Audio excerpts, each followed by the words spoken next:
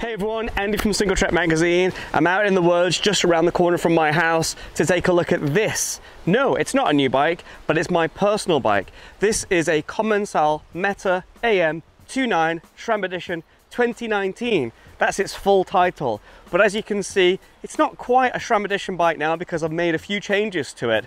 So yeah, if you've been following Singletrack, well you have.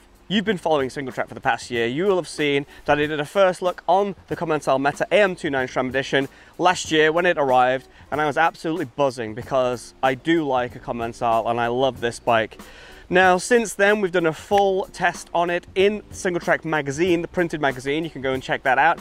And now I still have the bike and I use it as my long-term test bike. And I use this platform because I've got on so well with this chassis. I understand the suspension, I understand how it feels and how it's meant to feel, that I use this as my test bed for a lot of other components.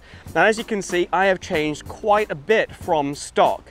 So as you can probably tell, the SRAM Edition bike came with a full complement of SRAM kit. So originally this came with a RockShox Lyric fork, it had Spank wheels on it has the GX Eagle group set still, and it had a few other bits and bobs, but I've changed them over time so I can test those parts on a bike that I know, trust and understand. So one of the first things that you guys are going to look at and be thinking, yeah, that's new, it's the fork. The fork on this is a Fox 36 2021 fork. Yeah, it's a fork from the future, and it's that Marmite root beer brown color. I say Marmite, I like it. A lot of guys don't like it. It's a bit of a 50-50 split, but it is a special edition, limited edition colorway as their heritage fork. Other Fox 36 colors will be orange, matte black, gloss black. So if you don't like the brown, that's sorry, root beer. If you don't like the root beer, that's cool. There are other colors too, but I've got the root beer and I've got it on this bike. Yeah, it doesn't quite match the SRAM red, but it looks all right. I'm happy with it. This is a 160mm travel fork. It has the new VVC compression and rebound adjustments on there, and it has the new axle design on there too, plus the air bleeder ports. You can check out more information on the Fox 36 and the Fox 38 on Singletrack World and on YouTube. Now, another change that I've made up front to this bike is the stem. The stock stem on a Commencal Meta AM29 SRAM Edition, it's a long name, is a Alpha component stem, and that's Commencal's own brand. In fact, I still use the Alpha handlebar because I really like the feel of it.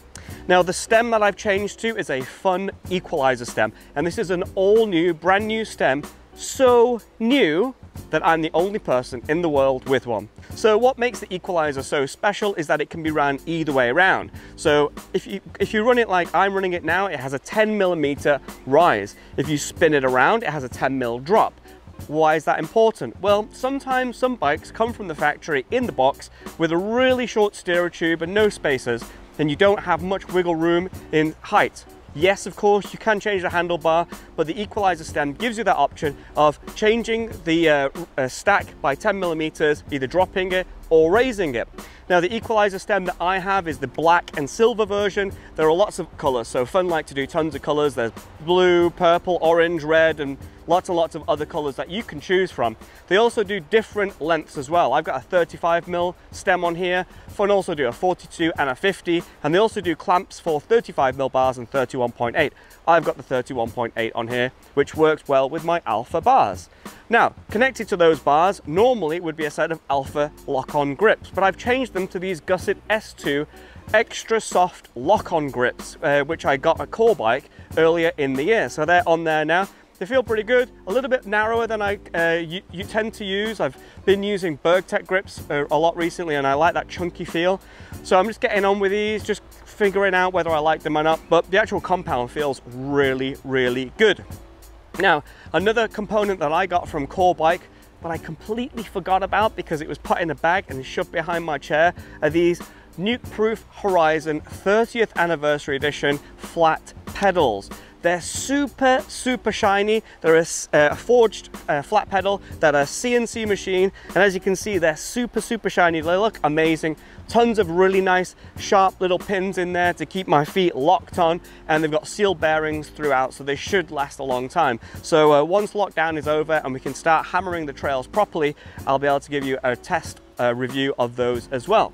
Now, another change that I've made is the saddle. Now, there was nothing wrong with the fabric saddle that came on this bike. In fact, it's one of my favorite saddles of all time. But when SDG said, can we send you the Bel Air 3?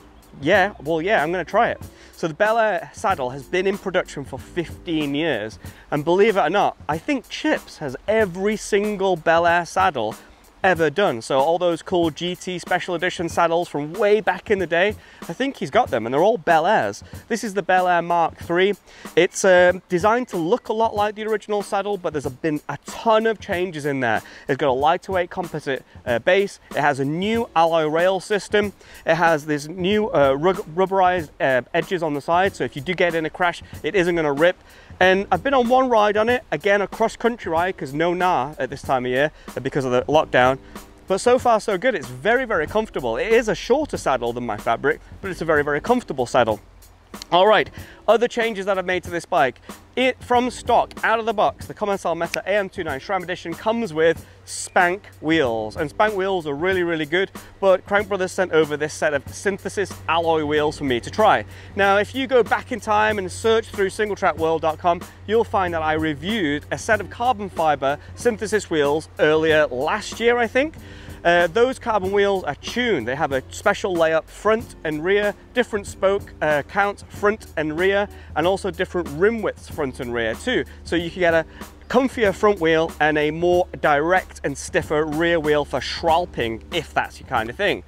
But this is the alloy version. Obviously they can't change the layup, but you just still get that different spoke count, you still get the different rim design, and they're still front and rear specific, obviously. But the rims also are front and rear specific.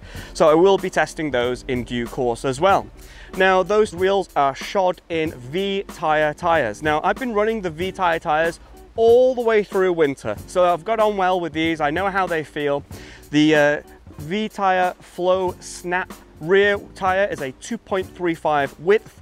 It has a top 40 compound, so it's super, super sticky. And it's got a pretty fast rolling tread pattern, despite it looking so aggressive. The front tire, though, is a full-on downhill tire. It is a 2.5 inch width. It's called the V-Tire Flow Snap WCE Top 40, and that's the full-on World Cup downhill tire that if the World Cup was on now, you would see the Propane factory team and the Brigade factory team racing that tire.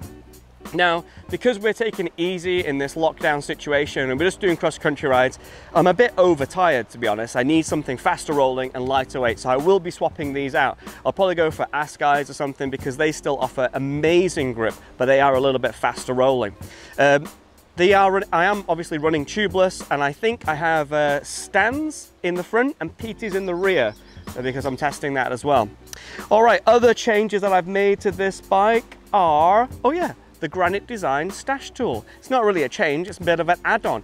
So you will have seen that I've tested this on Singletrack World already. It's a cool little tool that hides in the top of your steerer tube. Now, I like this for two reasons. Obviously, it's a really handy tool to have on the trail, and you can make some tweaks. You can raise your saddle if it's too low. You can make some fixes on the trail too. But I like it as a reviewer because it means when I get a ton of different forks in, I don't have to keep finding staff angle nuts and knocking them in, and it's just a bit of a faff. So having the Stash Granite tool makes it really easy. I don't need to use a staff angle nut to get the headset compressed properly. I can use the system that holds the tool in place instead, and it means I've got this cool tool on the trail as well. So that's it. This is my Commencal Meta AM29 SRAM Edition. As you can see, lots of different changes. Things have not changed. Obviously, the SRAM GX Eagle drivetrain, the chain set, although I did change it because I had a massive crash last year and I bent one side, but don't tell Commencal that. And the code brakes, they have not been changed either.